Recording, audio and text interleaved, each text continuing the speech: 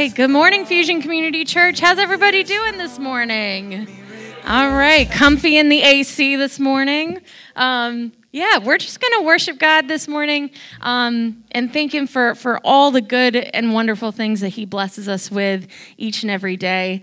Every breath we take, every moment we get to be awake and alive in this world is a blessing and a miracle from Him. And we are just going to celebrate that this morning as a family. So sitting or standing, whatever makes you most comfortable, we're just going to worship together this morning.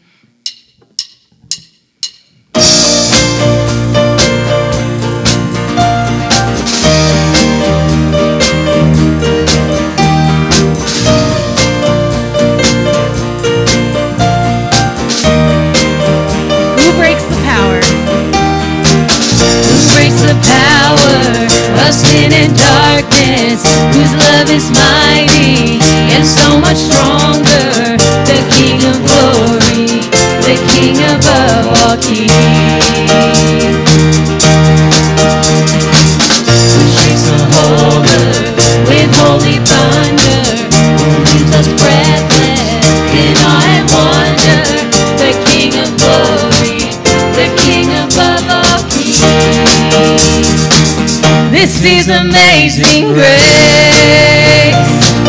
This is unfailing love.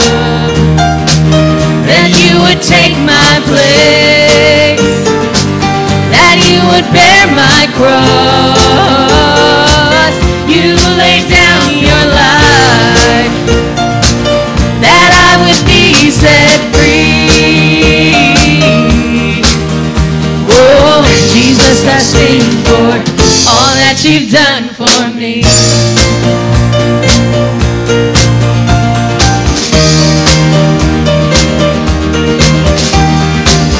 Who brings our chaos back into order? Who makes the orphan a son and daughter? The King of glory, the King of glory, who rules the nations with truth and justice, shines like the sun in all of its brilliance. The King of glory, the King above all kings. Yeah, this is amazing grace. This is unfailing love, that you would take my place, that you would bear my cross.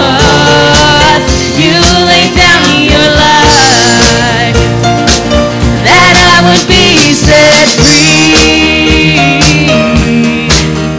Oh, Jesus, I sing for all that you've done for me.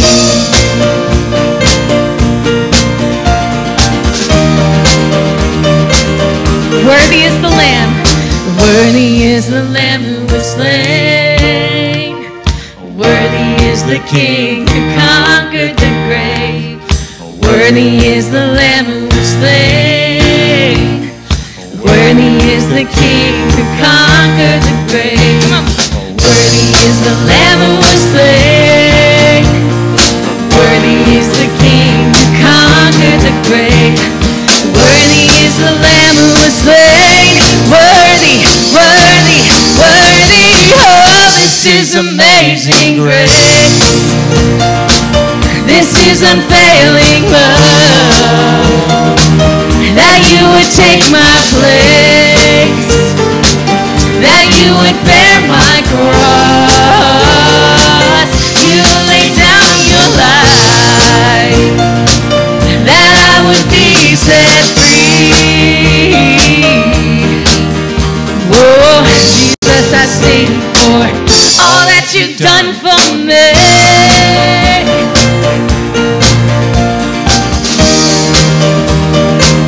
All that you've done for me.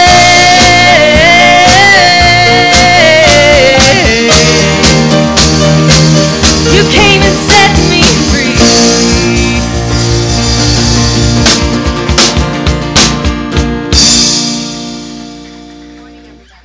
Good morning, Steph. Good morning. Thanks for coming out and worshiping with us this morning. I hope you all got a... JB's back in the house.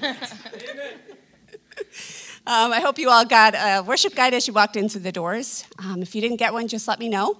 Inside, you'll see these communication cards. And this is something that we ask everybody fill out each week that you come. This is how, and we're really hoping that you do fill this out. Communicate with us. Let us know that you're here. You can let us know what's happening in your life, praises or prayer requests. You can mark on the back. And then stick that in the basket as you head out later after the service.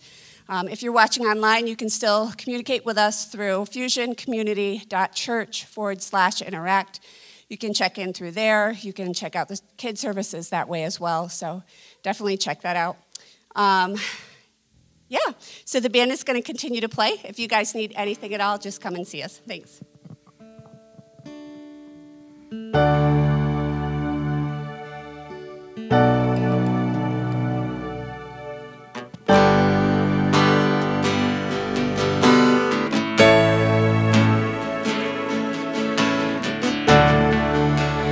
Lord, it was you who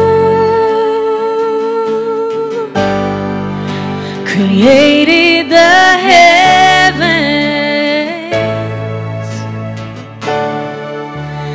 Lord, it was your hand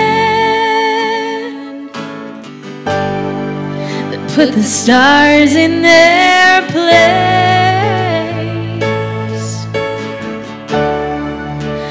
Lord, it is your voice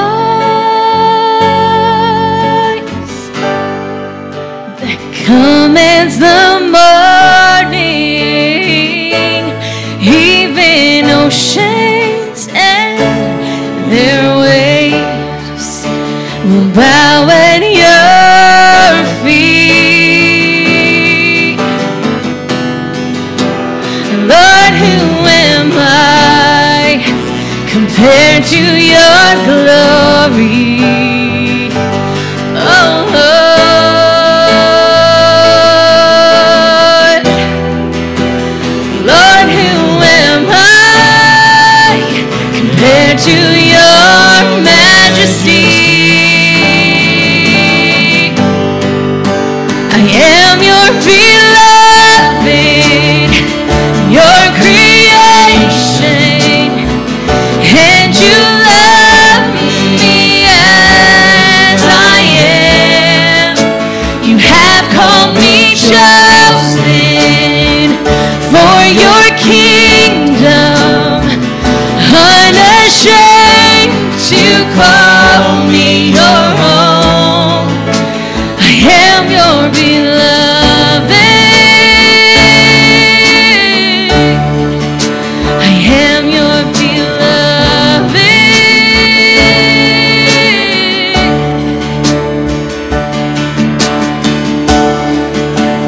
Lord, it was you who created the heavens. Lord, it was your hands that put the stars in their place.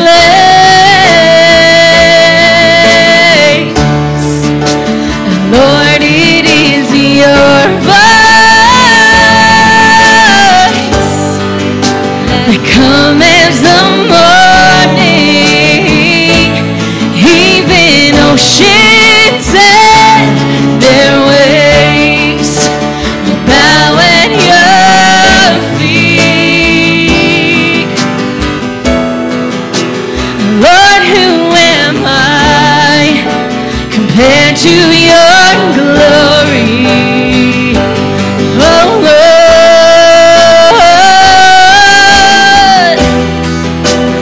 Lord, who am I compared to your majesty? I am your beloved, your creation, and you love me as I am.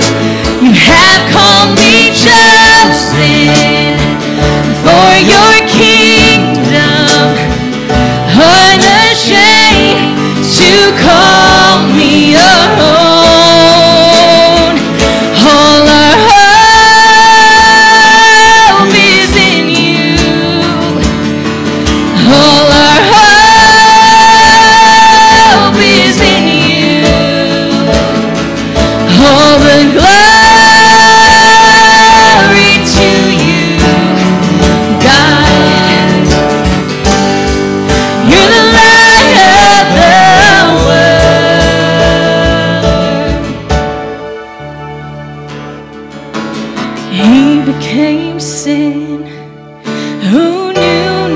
sin, that we might become His righteousness.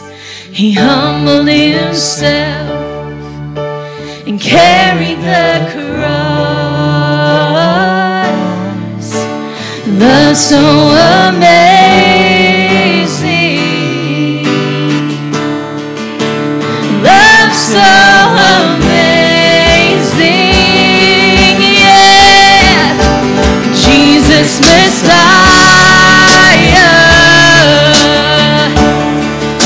the name above all names, blessed Redeemer, Emmanuel,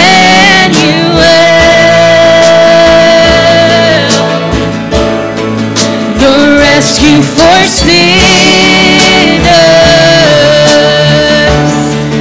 the ransom from heaven, Jesus Messiah, you're the Lord of all.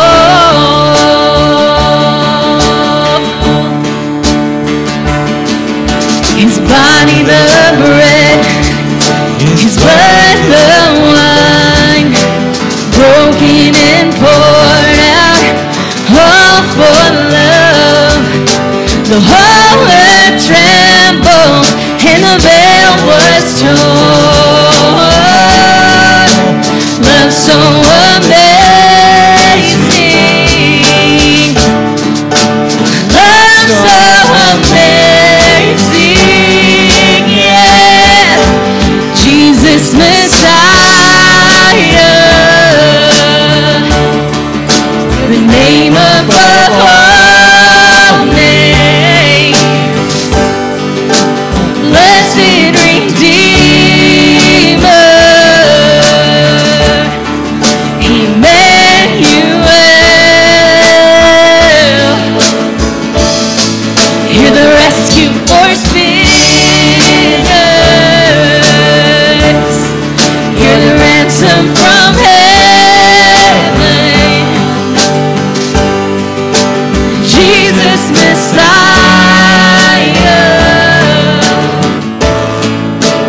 Lord of all. All our hope is in you.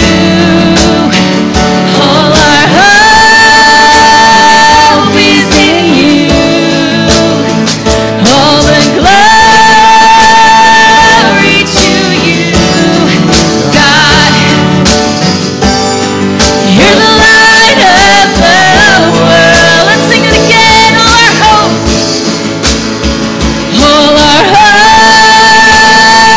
is in you. All our hope is in you. All the glory to you, God. You're the light of the world, Jesus Messiah,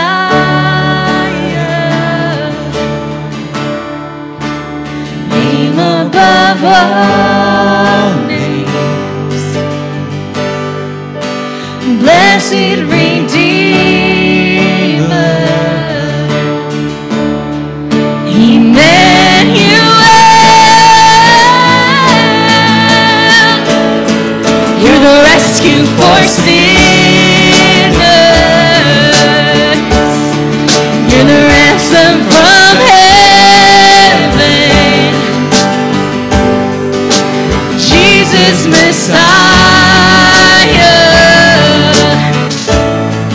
you're the Lord of all. Jesus Messiah,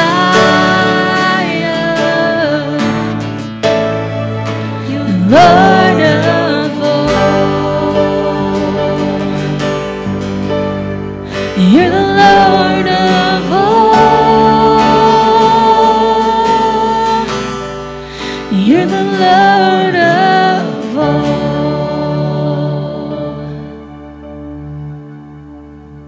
As we pray this morning, I just want to invite you just to open your hands right in front of you, and just kind of as a sign of kind of releasing things to God that maybe you're carrying this morning, maybe things with your family, maybe things with your career, maybe things with friends or just the state of this world, just burdens that are weighing you down. And you know, we're invited in Scripture to cast our cares upon Him, to kind of bring things to the foot of the cross. But in kind of the opening of your hands, we're releasing it, knowing we don't have control. But our hands are also open to receive what God has for us today. So it's kind of a hunger not only to unload before the Holy Spirit and the power of God at work through the Holy Spirit, but it's also a hunger to want to receive exactly what God wants to speak to us individually as we're here in this place.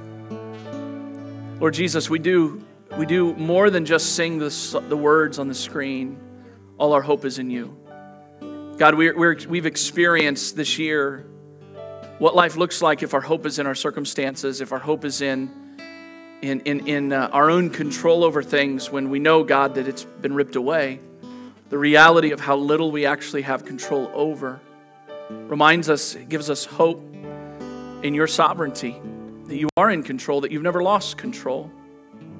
Lord, I know that even right now that there's so many, all of us, both in this room and online, that, God, there's things weighing us down. There's things that bother us. There's things we wish we could change.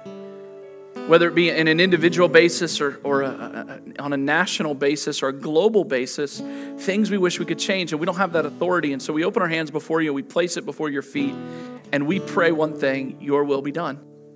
We pour out our hearts to ask what we want and what we would hope to see, and our desires and our dreams. But ultimately, God, we know we're limited. You are not. And what we ultimately want is you. We want your plan, your will in our lives and in this world. And we look forward with great anticipation to the return of your Son. And we know that everything that you allow to happen is a part of preparing us for Jesus' return. So we trust you with that, God. We pray all the things that burden us. We ask your will to be done in them on earth as it is in heaven, in your sovereignty. But God, we also ask with a hungry spirit that we would hear your voice speak to us directly. That, God, maybe there's something we're carrying that doesn't resemble Jesus, doesn't reflect Jesus in our circle of influence, in the way we live our lives. And maybe today, God, your Spirit wants to bring that to the surface and convict or challenge or stretch us to a place that, if we're honest, is uncomfortable, but maybe it's exactly what you want to do. So, God, we don't lean into the message today as we continue this walk through the book of Acts with our agenda in mind, but we yield to your agenda, Jesus. Whether we're here in this room gathered together in one group or spread out and scattered across wherever those joining through a live stream might be this morning, your Holy Spirit is effective and powerful when we yield, so we yield to you, Jesus. In the mighty name of Jesus we pray. And all God's people said, amen, amen. At this time, all of our kids ages 4 through 6th grade can kind of go ahead and move to the back of the room, and our Tacoma Island team is ready to kind of take them in towards the barn for their own custom experience for our kids. So have fun, boys and girls. We'll see you guys soon.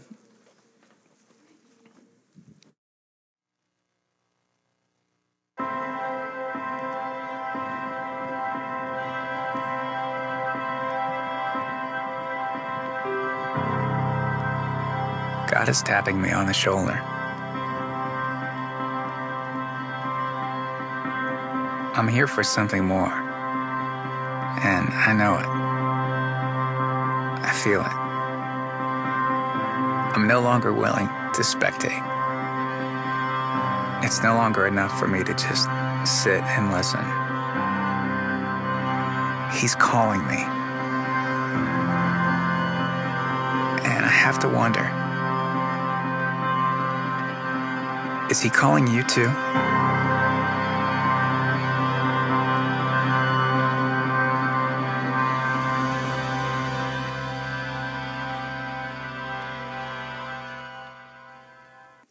The very first verse of Acts chapter 8 says this: "A great wave of persecution began that day, sweeping over the church in Jerusalem, and all the believers except the apostles were scattered. Now, if you were one of them, if you were there, one of the 10,000 new believers in Jesus in the capital city of Judaism, this would appear to be really, really bad news. Because this new family that you're a part of, this huge congregation that's been gathering together face to face over and over again for months throughout Jerusalem and specifically within the temple courts, Solomon's portico, and sometimes daily in its initial stages, daily gathering together. Now all of a sudden, in an instant, it all changes and you're no longer safe to gather in the capital city. The question is, what do you do? I mean, could you possibly imagine what it would be like if we could no longer gather in one place as the church? Right? Maybe 6 months ago we would have said, yeah, that's crazy. Now our story kind of resembles that a little bit more. We know what that's like. We know what it feels like to no longer be able to gather as the church. So the question for them at this time is, everything's changing. Does this mean it's over? Does this mean that God's no longer in control? Does it mean the church is going to fade, that it was just a fad for a little while, but now it's not going to last? Or maybe it is in the middle of bad news, God wants to remind us that His good news will always triumph. 10,000 new believers across Jerusalem collectively realize at the execution of Stephen, we can't stay here anymore. And the family of God scatters in all directions. And yet as it does, your heart aches because your church family has been divided. It's been isolated. Your heart aches because you miss these people that you've fallen in love with over time in a short amount of time, just a few months, and you've discovered who they are and you're serving alongside them and you're generously supporting one another and you're being sacrificial and you're growing in faith and you're hearing more and more about Jesus and experiencing the power of the Holy Spirit, and you know when you go in opposite directions, this might be the last time you ever see them again. And so your heart breaks at the relational kind of schism that's happening. And even more than that, your heart breaks because someone that you knew, someone you respected, a young guy named Stephen who had the world before him, you would see him humbly serving widows their food. He was doing things. He didn't care what it was. He didn't care the title or position. He just wanted to serve. He had been selflessly serving, giving of himself to meet needs, and he is senselessly murdered at the hands of the Jewish high council. They drag him into the street and they stone him to death. I mean, this guy hadn't hurt anybody. He cared about people. He was not a criminal. He had this incredible heart of love, and he would identify and serve those most people might walk right by, and they killed him. I mean, imagine after that event, many who loved Stephen, who respected Stephen, who saw such potential in Stephen, as he was elevated to be a deacon and to serve the church, they were angry. This is a legitimate anger. They were upset that an innocent man was murdered simply because what he spoke about, that he believed about Jesus, was seen as a threat to the Jewish system. And so they took him out, hoping to once again cut off at the source, in fear and intimidation and threat, this movement of Jesus followers. You know, after an injustice like this, anger is an appropriate response. The presence of anger after someone suffers so horrifically tells the story that what happened is not okay. When that anger sits within us over something, we're like, this is an injustice. This is not okay. There's a moment there where our heart is connected with the heart of our Creator that says this is not permissible. The early church would have wanted justice for Stephen, to hold accountable those responsible for taking his life, but they would find no hint of justice whatsoever. Why? Because they lived in a Roman world. To the Romans, Jewish men and women were nothing. They had no value. They had no permission to speak. They had no advocates for them in the public sector. The Romans cared about two things: Roman citizens and tax collectors. It's really all they cared about. Roman citizens had a voice. Tax collectors, as long as you're sending up the chain of command what's responsible, however you get it, we don't care. And what you want to add on to it for your own benefit, your own pockets, it's fine. But Rome better get what's coming to Rome. Caesar better get what's coming to Caesar. So the death of a young Hebrew guy who had a big heart, the Romans don't care. There's not going to be an investigation. There's not going to be suspects. They're not going to do interviews and gather evidence. There's going to be no interrogation. They're not seeking a confession. The Romans wouldn't waste a single dollar or a single second on trying to address this injustice. And the truth is, racism was alive and well across the Roman Empire. And we see it clearly, and we're going to see it clearly in Acts chapter 8 today, what the reality of the culture was and how uniquely different the church of Jesus was. But racism was so prevalent that one of the most remarkable things about the early Jesus followers was the fact that they were an all-inclusive bunch in ever-expanding ways. It didn't matter where you came from. It didn't matter your background or your story or the depth of your sin. Didn't matter your skin color, your education. Didn't matter what you believed beforehand. Didn't matter how evil you were beforehand or how much money you had. The Church of Jesus, it was reflecting Jesus himself in that it existed for all people. Anybody was welcome at the table of grace. Anybody can be a part of this family. I want to take you back for a minute, back to John chapter 17. Hopefully you're kind of seeing a theme here. Jesus' final words before he's arrested. We started in week 1 of the last series we were in, Won't You Be My Neighbor, with talking about John 14, 15, 16, and 17 before Jesus is arrested in the Garden of Gethsemane, and then jumping into the book of Acts out of that as Jesus was kind of helping them understand who the Holy Spirit was and what to look for when the Holy Spirit would arrive so they could have some sort of expectation. And they kind of missed it at the time until the day of Pentecost came, and then they realized the significance of what Jesus was saying. When John chapter 17, Jesus has just spent 3 chapters talking about the Holy Spirit, trying to prepare them, and it's in John 17, literally the final moments before he's arrested in the garden, and then he's going to be taken before trial and appear before Caiaphas and Pilate and Herod, and then ultimately be crucified. It's in his final moments, Jesus is going to offer a prayer to God the Father on behalf of the disciples he'll be leaving behind. And in John 17, you can turn there with me if you want, but we'll be in Acts chapter 8 for the majority of it, so if you're already at Acts 8, you can stay there. But if you want to go to John 17 with me, I'm reading from the New Living Translation. And verse 6 says this is the middle of Jesus' prayer. It says, Lord, I have revealed you to the ones you gave me from this world. They were always yours. You gave them to me, and they have kept your word. Now they know that everything I have is a gift from you. For I've passed on to them the message you gave me. They accepted it and know that I came from you, and they believe you sent me. Father, my prayer is not for the world, get this, but for those you have given me. He's specifically praying for reconciled children of God through the gift of his life, through his sacrifice. He's going to talk about that in a minute. I'm praying for those you've given me because they belong to you. They bear your name. All who are mine belong to you, and you have given them to me, so they bring me glory. Now I am departing from the world. They're listening to this prayer. The disciples are like, huh?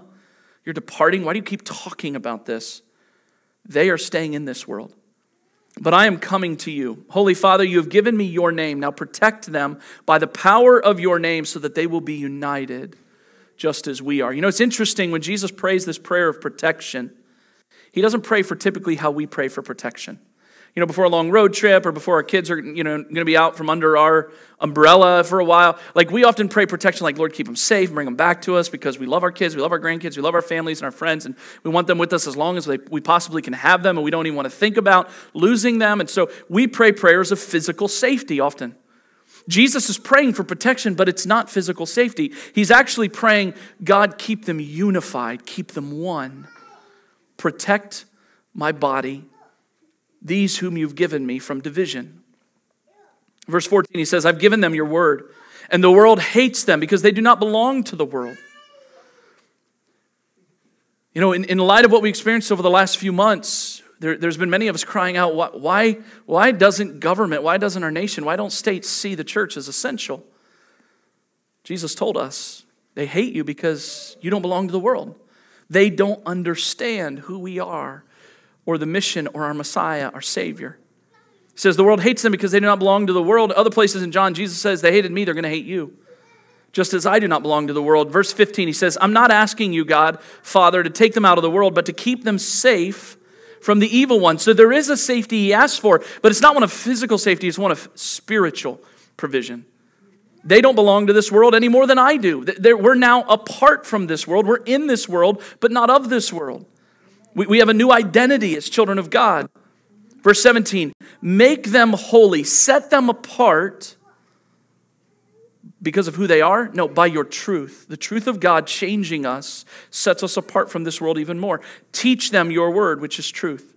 And then verse 18, he says this, just as you sent me into the world, that's the incarnation of Christ, God in his divinity stepping into our reality. Just as you sent me into the world, I am sending them into the world. This is the incarnational ministry of the church, where we are called not just to gather, but we gather for the purpose of scattering. We're carrying the gospel into every circle of influence that God has blessed us with, that he's opened the door for into every relationship we have. So Jesus is praying a prayer of the sending nature of God. As you sent me into the world, I'm sending them into the world.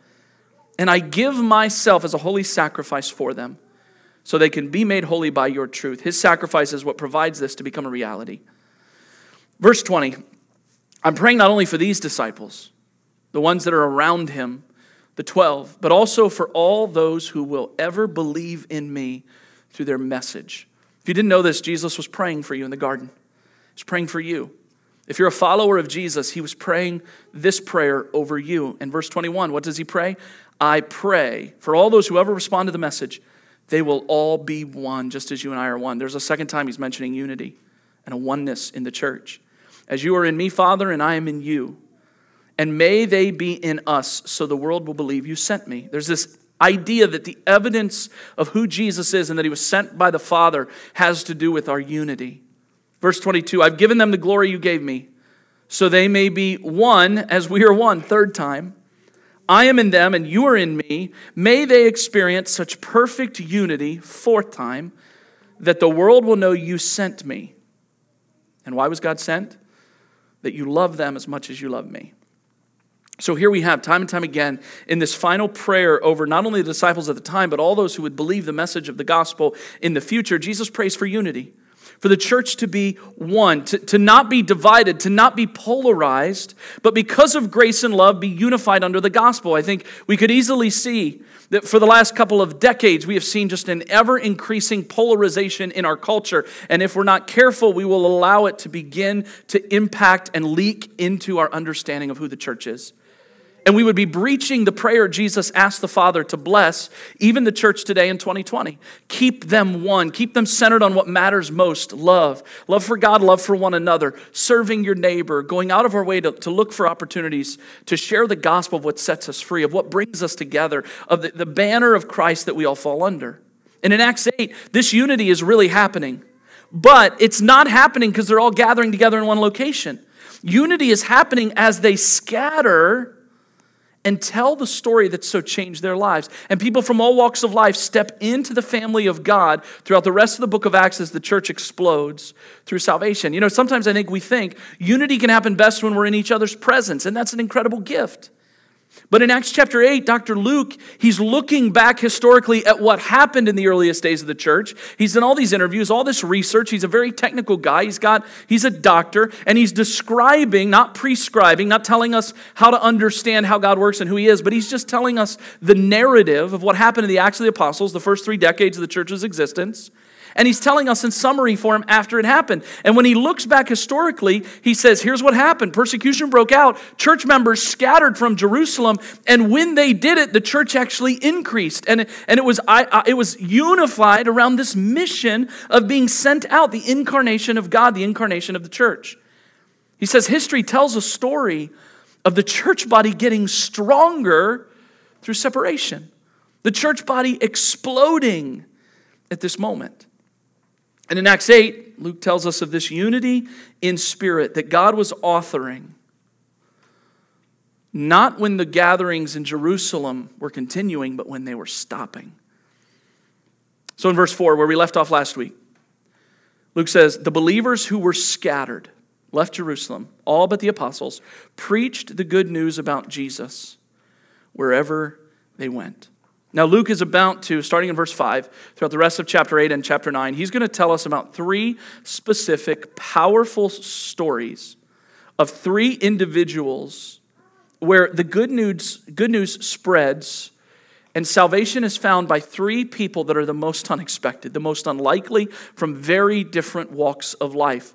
Luke is going to tell us how the family of God will scatter and will now start to include people like a Samaritan sorcerer, and an Ethiopian eunuch, and one of the Jewish temple rulers. Now you can hear me kind of read a list of these 3 people and think, okay, so what? Yeah, so whatever a Samaritan sorcerer is, and whatever an Ethiopian eunuch is, and a Jewish temple ruler. But let's stop there and let me help you try to understand something. At this moment in history, we have tables in the room. There is no table where these 3 people in this culture would ever sit down together, ever. They would be so isolated and separated from one another, they'd want nothing to do with each other. A Samaritan sorcerer that's dabbling in the occult and demonic practices and spirits. An Ethiopian eunuch from Africa, wealthy and powerful, with prominence in his home nation, to be able to travel to Jerusalem, seeking the one true God, the God of Israel, and then going back. He's actually holding some of the book of Isaiah to actually carry the Bible. There's no printing press. There's no access to the Bible. There's no Amazon, right? You can't even download it to a Kindle. But he's got a scroll of a copy of Isaiah. This is somebody that's incredibly wealthy. He's got connections in high places, and he's reading it on the road. And then one of the leading rulers of the Jewish council that was not only Jewish, but he was also a Roman citizen. So he kind of had a foot in both camps, and he had influence. There was not a table in the world that these three would sit down and get to know each other. They had no reason to even be in one another's company. They wouldn't even necessarily want to be around one another until they encounter the gospel of Jesus. And it so transforms them each that they would call one another brothers in Christ. A part of the same family. Whole new identity. A whole new understanding of father and son and daughter and family. See, this is the power of God at work to cross the most extreme and challenging boundaries that so often in our sin are built up in the world around us, even to this day. So let's continue on into what Luke writes in Acts chapter 8 and verse 5, and let's see what the Holy Spirit does here.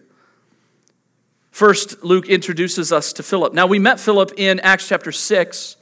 Let me be clear too, there's two Philips. There's Philip, one of the original apostles, and then there's Philip, who's one of the deacons that was added to the team, one of the 7 in Acts 6, like Stephen, that was added to help feed the widows. And so this is Philip the deacon, not Philip, one of the original apostles. There's two Philips. And so Philip knew Stephen well. He was serving alongside Stephen. Now all of a sudden Stephen is murdered. And Luke tells us everyone except the original apostles scatter from Jerusalem. That involves Philip.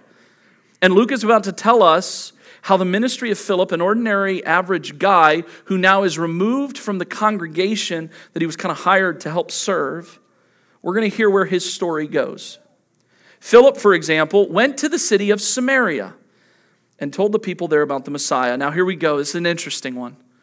Because Luke, going all the way back to Acts 1, he tells us, you'll receive power when my Spirit comes. Jesus said, you, my disciples, will receive power when my Holy Spirit comes to be my witnesses in Jerusalem, Judea, Samaria, and to the ends of the earth. Now, all of a sudden, we're hearing in Acts chapter 8 that when they scatter, there's one guy, Philip, that is actually going to Samaria, as Jesus said they should. Now, if you remember from last week, I kind of identified really quickly Samaritans were enemies of the Jews. And the reason they were at odds with one another, the reason there was tension and conflict between the Jews and the Samaritans is because the Samaritans were actually kind of half Jewish. Going all the way back to the Assyrian invasion when they kind of overwhelmed Israel and then they kind of held Israel in bondage, there were Jews living in the region of Samaria still practicing their faith, but now all of a sudden they're restricted and there's other Assyrians living in their towns. And as they live there for a few decades, their kids grow up and they intermarry with Assyrians, and their grandkids grow up and now they're intermarrying with Assyrians. And so from a Jewish perspective, they look at the Samaritans as a pollution to the God-ordained lineage of the Hebrew people, going all the way back to Abraham, the lineage that God would deliver the Messiah through. And they wanted to keep that lineage pure from any outsiders. The Jewish people hated the Samaritans. They saw them as an abomination. They despised them. They wanted nothing to do with them because they tainted their bloodline with foreigners. And so much, not only was it kind of a biological blending, but there was a faith, a spiritual blending as well. Because the faith of the Hebrew people living in Samaria did not stay crystal clean, focused on Jehovah, the God of Israel that rescued them from Egypt and brought them into the promised land. No, they took the faith of the Hebrews and they kind of took the faith of the Assyrians, which was very much polytheistic and idolatry, and they kind of just mashed them together, and it was just this weird kind of combined element of what it looked like to have faith in gods, many gods. And so from the perspective of the Hebrews, waiting for the arrival of Messiah, hoping for the arrival of Messiah, living in the Roman Empire, they despised, they hated the Samaritans. They thought they were half-breeds. So I want you to understand, I hope that understanding a little more of the dynamics in the history, the friction, the conflict between the Jews and the Samaritans, I hope that it kind of makes the text of the New Testament come alive a little more, not just here in Acts chapter 8, but even before this. Because what we see in God, what we see in Jesus directly, is he moves against the boundaries that culture had set in his day. He moves against them spiritually, but we also see here Jesus begins to move actively against racial divisions that existed in his day. For instance, Jesus was a rabbi. He was a Jewish holy man. His primary means of teaching was as a storyteller. And one of the most famous and impactful stories he ever told has to do with loving your neighbor. Who really is your neighbor? And what does it really like to go out of your way to love your neighbor? And so Jesus told a story that Dr. Luke wrote in his gospel on Jesus, the book of Luke, before the book of Acts. In chapter 10 of Luke, Jesus tells this story, and Luke writes it down, of a man leaving Jerusalem, heading to Jericho. And after he leaves the city of Jerusalem on his way, he's attacked by bandits, by robbers, and they rob him, they beat him, they even take his clothes, and they leave him naked on the side of the road, left to die. And as the man is lying there, Jesus says, all of a sudden there's a priest that comes by. And the Jewish listening audience to Jesus telling this parable would say, oh good, there's someone coming to help this guy. This is what it means to love your neighbor. And Jesus says the priest saw him. He saw that he was clinging to life. And the priest just crossed the road and walked by him on the other side. Ignored him. And they would have been puzzled at that. He said, a little bit while later, a Levite came, which is another Jewish religious holy man. And they would have said, oh, surely he's going to be the one. And Jesus says, but he saw the man in his plight and just crossed over the other side of the road and passed him by and left him behind, ignored him. They'd be like, really? Oh, poor guy. Then Jesus says, then a Samaritan came by. And at that word, the Hebrews who were listening to that story literally would have thrown up in their mouth a little, like, oh, not one of them. Jesus says, and the Samaritan stopped. You could have felt the temperature in the huddle increase. Because there would have been people that, Samaritans aren't heroes. There's no way the Samaritan can be the good guy in this story. Jesus says he helps this guy. He doesn't just help him and go on, but he gets off his donkey, lifts this guy up who can't walk. He puts him on his donkey. He walks and he takes this man to a place where he can get help and healing. But rather than just drop him off and say, I hope it works out and feel good about himself, he says, no, I'm gonna invest in his healing. I'm going to pay for it until he's well. I mean, Jesus is a great storyteller, and he throws these twist endings that catch people off guard. Jesus is moving against their racial divisions or even prejudice that they might be unconscious to. They may be subconscious reactions to the way they think. Jesus was always tearing down walls that separated people. It's beautiful. And then he asks this question in verse 36. He asks this to the crowd, which do you think of these three was a neighbor to the man that fell into the hands of robbers? And the undeniable answer is it's the Good Samaritan, to which then probably some of the audience wouldn't have just thrown up in their mouth. They would have vomited on the ground because it would have made them sick. And even some of those listening would have been angry at the very thought of this. But see, this isn't the only time Jesus kind of challenges the status quo. Let me remind you of a second event early on in his ministry in John 4, where his disciples looked on and said, what are you doing, dude? What are you doing? There was friction at the time with Jesus and the Pharisees, so much so that, and Jesus knew it wasn't his time to go to Jerusalem and be crucified, so they go to Galilee, further away to do ministry, which is on kind of the northern tier where invaders would come through into the region of Galilee. It was a place nobody wanted to live, but if you were stuck living, it was a very hard place to live. And that's why Jesus spends so much time with those kind of marginalized, and he does ministry there. But in order to get there from where they were, they had to go through Samaria. And it's here that Jesus, a Jewish holy man, starts up a conversation, a beautiful conversation with a woman at a well. And sure enough, she's a Samaritan. This is a big no-no. A big no-no for a Hebrew man to have a conversation with a Samaritan woman, but a big no-no in that he's a Jewish holy man having a conversation with someone deemed unclean. But Jesus gets even more controversial than that in that he asks the woman to give him something, to give him a drink, truly making himself unfit for worship in their Jewish world. And her response initially is like, who do you think you are? Like, people like you don't talk to people like me. People like me sure don't talk to people like you. We hate each other. But see, Jesus is not like everyone else. He's not drawing the lines, the social walls everyone else is drawing. He is building something. He's modeling something to these disciples that they've never seen before. He's building a church that he's going to pray, God, keep them unified. Make them one. Don't let them divide like the world around them divides. Let love for one another and for outsiders overwhelm the boundaries and lines that the sin of mankind continues to set. But there's even a third event. And it's really an even more extreme one because it shows us the difference between the perspective of these disciples who have been following Jesus for a while and Jesus himself. And Luke records it in his gospel in chapter 9. Jesus and the disciples are passing through another Samaritan village. And of all the 12 disciples, James and John, yes, the same James and John we've been talking about the first 7 chapters, Peter, James, and John, 2 of the 3 most prominent leaders in the days of the church in its earliest days. James and John literally look to Jesus as they're passing through this Samaritan town. And you may not even realize, this happened so quickly in one verse, you may not even realize this has ever been there. But they look at Jesus and they're like, hey, Jesus, do you want us to have a prayer meeting right now?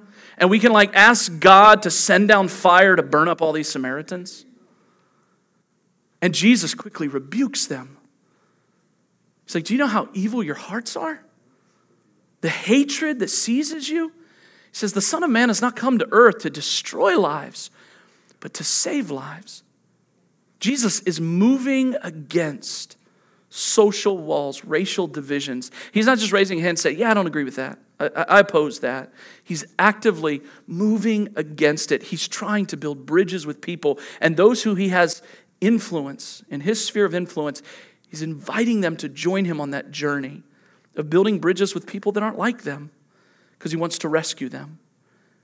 You know, the greatest assault on racism, a topic that is all over our news cycles and has been for a few months, the greatest assault on racism in human history was not the birth of a nation or a policy or a procedure. It was the birth of the church. Here in Acts 8, we're seeing in our earliest days, the Holy Spirit is leading the way for the children of God who have scattered from the Jewish capital into Judea and Samaria, places not like them, and they're sharing the gospel with anybody that will listen, no matter how different they are. And people are desperate to hear the story of the rumors they've heard about Jerusalem. You were there, you saw Jesus, you were there for his death, you were there for his resurrection, you've experienced Pentecost. You were there when they were meeting daily in the temple courts, when thousands were getting baptized. What was that like? What was happening? People are hungry to know the truth of what was really happening.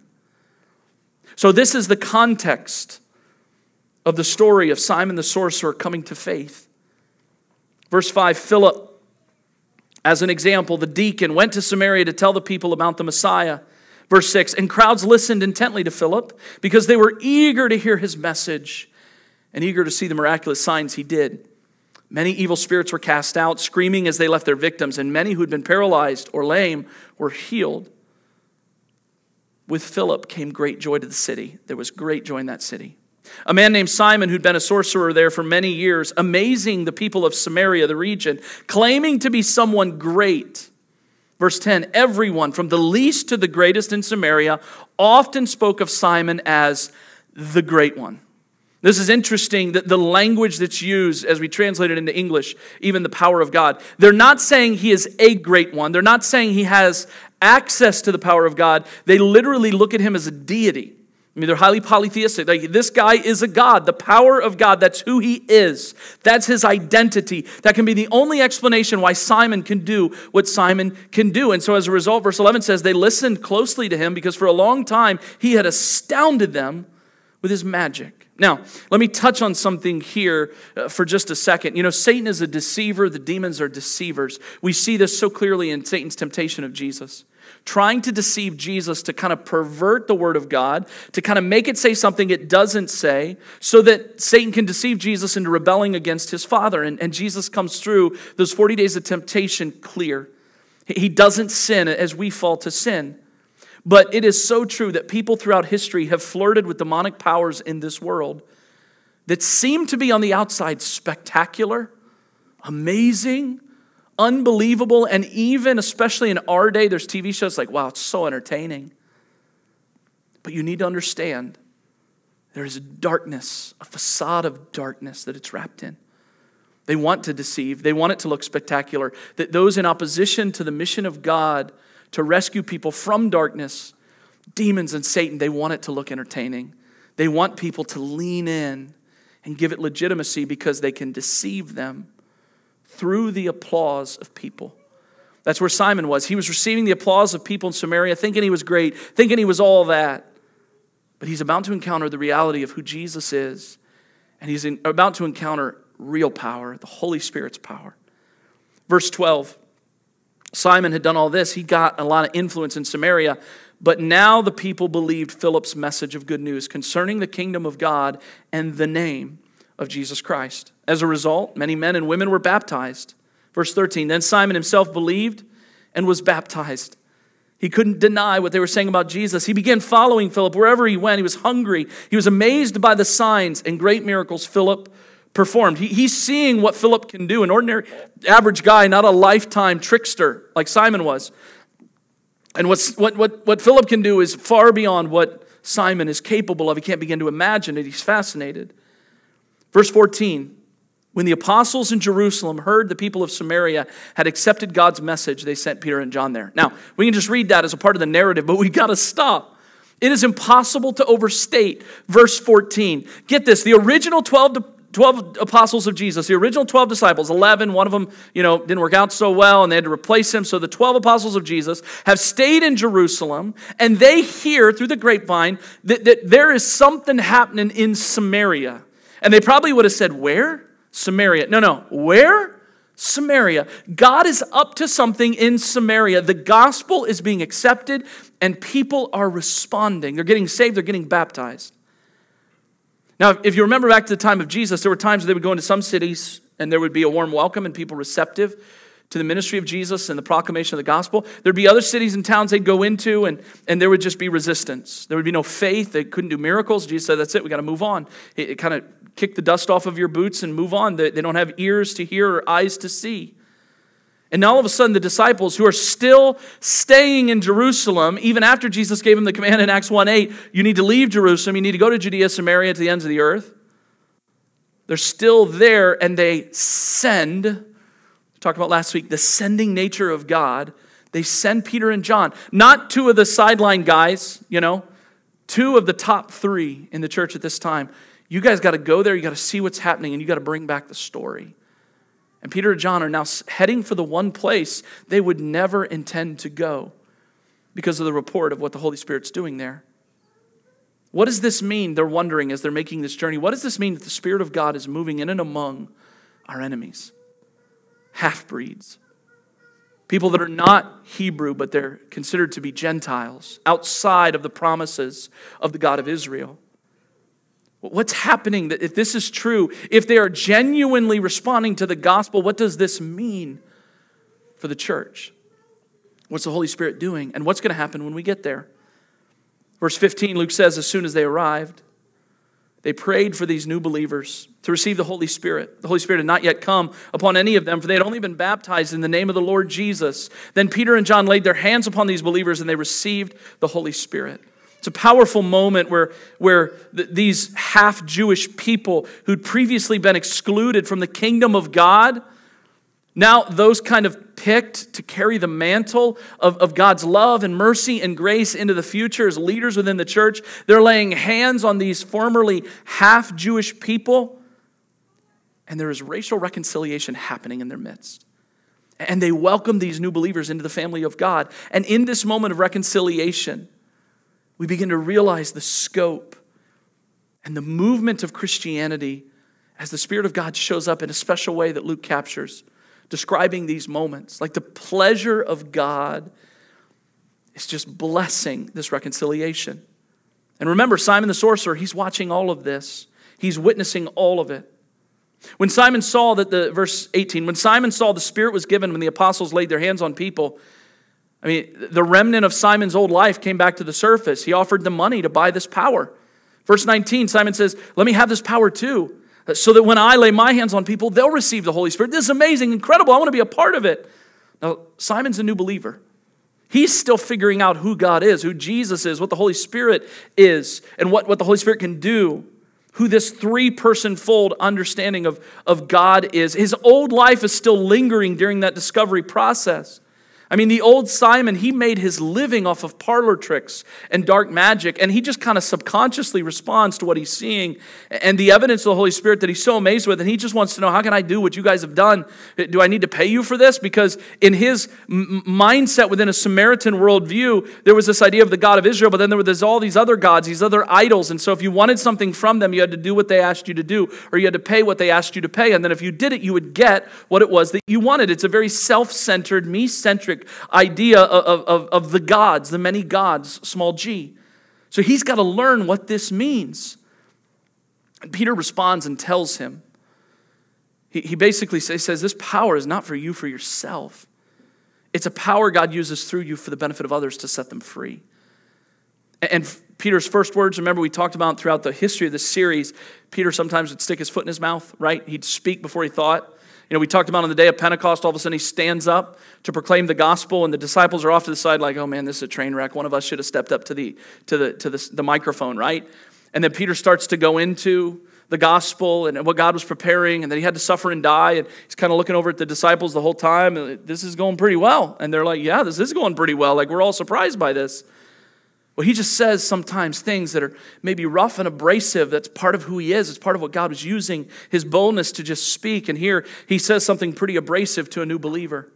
Verse 20, Peter says, may your money be destroyed with you for thinking God's gift can be bought. There's another translation of this, the Phillips translation, that literally takes the original Greek here and says it in an even more abrupt way. It says, may you and your money go to hell. He says, you can have no part in this, for your heart is not right with God. Verse 22, repent of your wickedness and pray to the Lord.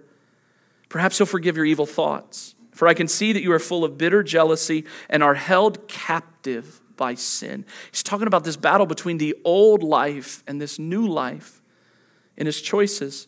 And Simon responds, he says, pray for me. Pray to the Lord for me that these terrible things you've said won't happen. I mean, we see this response from Simon, and it's identifying the Holy Spirit's convicting his spirit. He didn't know this. He's listening to Peter's rebuke, and we see Simon is hungry to learn about who God is. That's why he was following Philip everywhere. He wants to know who God is and who God is not. He wants to know what's okay and what's not okay. And he wants to experience a heart change. He doesn't want to be in bondage to sin. He wants to break free from it. He doesn't want to be held captive. He doesn't want to be driven by that selfish desire and sin. His eyes are opening. The Hebrew people at this time were living in a world that was polarized. Tribes living with their tribes, interacting with their tribes, and isolated from the rest of the world. And literally one of the first things the movement of the Spirit of God does as the church begins to scatter outside of Jerusalem, as the family of God expands and scatters, God establishes the gospel message. It moves against division. Jesus prayed about unity. It was his final words before he's arrested. His final prayer, multiple times, make them one, keep them one. Even though in the midst of what they're about to experience, may they not lose their oneness. Don't let them be divided. When we look at Jesus, we see someone who lived a life engaging people on the margins, people that were oppressed or neglected, who felt unheard or unseen, that needed help. Those are who Jesus would help. People desperately hungry, looking for God. At the very beginning, we see the gospel of Jesus. It's powerful enough to withstand being separated from one another and to learn to be reliant on the Holy Spirit, to survive being isolated, but even more than that, as the church scatters outside of Jerusalem in every direction, the church begins to thrive in that isolation. Because now they're desperate for God in a way in which they weren't when it was comfortable in Jerusalem. In the first generation of the church, through the power of the Spirit, bridges are built across lines that had never been breached before in history. Peter and John are sent to Samaria to see the latest miracle of God at work, and what they find is the most effective and attractive part of the church was their love for one another and their love for people who were not yet believers. Their willingness to build relationships with them and invite them into community so that the way they loved God and loved one another would be an experience for them that they could step into faith and salvation in Jesus. And then Luke writes one statement before he transitions to talk about the Ethiopian eunuch and Philip's interaction with him. In verse 25, Luke says this as kind of a transition. It says, after testifying and preaching the word of the Lord in Samaria, Peter and John kept traveling to far-off cities. No, they go back to Jerusalem, which is kind of funny. But along the way, they stop in many Samaritan villages to preach the good news. Now, I think this is awesome, because it's almost as if now Peter and John understand what the Spirit of God is up to, what he's building. They didn't stop. We're not told they stopped in Samaritan villages on their way to connect with Philip. In fact, when they passed through other Samaritan villages to get to Philip, they might have been throwing up in their mouth a little. But when they saw what God was doing, that it was an authentic move of his Spirit, once they left, they understood the gospel. It couldn't stay there anymore. It had to scatter. That the family of God is designed by God to multiply and scatter. And so they stopped at Samaritan villages along the way to invite others into the gospel. A couple of takeaways. Adversity drove the Christians to go where they otherwise never would have gone. We are so quick to want to avoid adversity, and yet sometimes it's the difficulties we face in life that take us as followers of Jesus, following him, to places we would otherwise never maybe be willing to go or acknowledge. And the second one, we can't stay here anymore. Their actions and attitudes were a bridge. The way they responded in light of what they were experiencing, their actions, their attitudes, their responses were a bridge the truth of God could travel on. They couldn't stay where they were anymore. They had to move. A movement moves. This is the same sentiment that we have to carry as followers of Jesus today, as disciples. And I just want to ask you kind of a reflection question. Are you comfortable in your Jerusalem right now? Are you comfortable? Are you trying to build a predictable life that you're trying to control the outcome of? Or are you building an obedient life that you know only God can control? See, we have a tendency to think, and there's seasons where the blessing of God and the comforts of life can blend in with obedience to God. But more often than not, obeying God is uncomfortable. It's not based on fact. It doesn't make sense. It's based on faith. And stepping out in faith is not normally comfortable. It's a challenge. Are you comfortable in your Jerusalem? Are you going? Are you being sent? You can't stay where you are anymore. This is essential to what it means to be a disciple, growing in discipleship. Because God will always be calling us to a place we never planned to go. He'll be calling us to a people or a person we maybe never would have dreamed we would go. And they might be like you in Judea, but there's also going to be many that are not like you, that require more patience from you than from them, that require more listening from you than talking, that require more grace than you really want to give, that require more love and mercy, that require more self-control. Why? Because that's the fruits of God's Spirit being birthed into us, that we shouldn't expect to be birthed in a lost world that's going to hate us because we're not like them. Is it tough? Yeah. Is it hard? Yeah. But the tough, hard things in life are where the adventure lies, not in the comforts. Let's pray. Jesus, worship is a choice. Sometimes we can kind of get caught up in the pattern of how we do gatherings. And, we even define singing as worship. And man, worship is so much more than that. That we can't worship you in song if there's not a lifestyle of putting you first in all things. So we can really be captivated by worshiping you in song.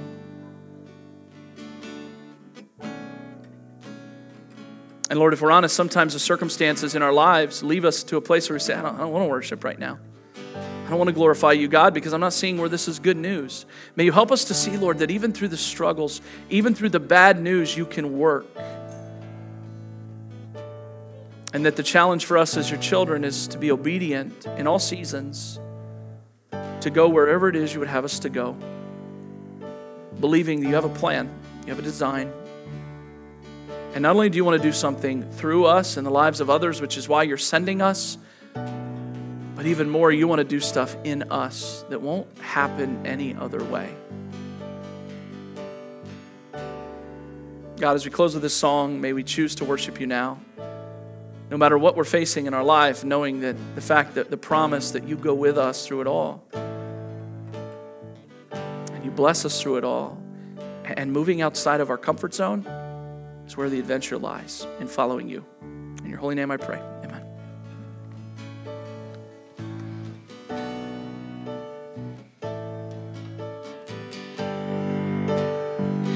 I choose to worship.